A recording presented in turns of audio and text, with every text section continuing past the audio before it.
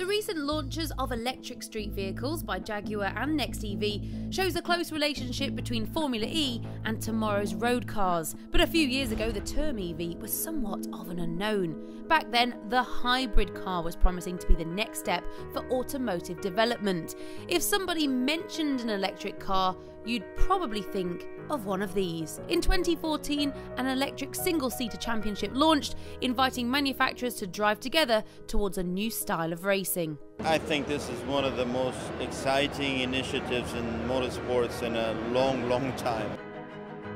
The time scale that this whole championship has come together is very, very impressive.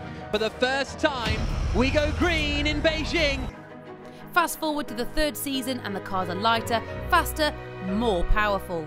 And away from the track, things have been moving a lot faster than you might think.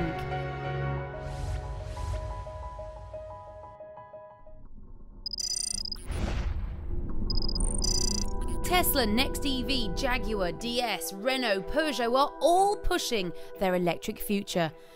Now, when it comes to performance, out goes the internal combustion engine, and instead we have two electric drive units sitting on the front and the rear axles. They have a combined output of 400 horsepower. They're going for it, man. You could tell that for sure that they know what the value of the future of electronic vehicles is, and they are all in.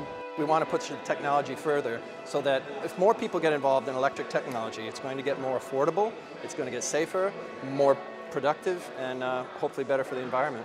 With Formula E, you have a genuinely electric, progressive series that is furthering the development of the vehicles that we are going to be driving tomorrow.